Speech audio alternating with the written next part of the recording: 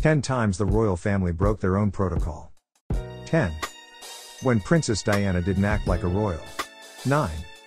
When Prince William comforted a commoner. 8. When Prince Harry petted a dog. 7. When Prince William flew with his kids.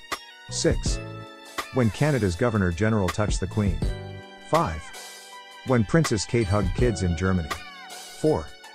When Prince William and Harry hugged Chewbacca. 3. The Queen hugged Michelle Obama. 2. When King Charles signed an autograph.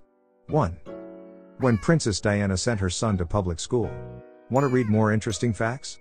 Visit BamorPanda.com, follow us on TikTok and YouTube.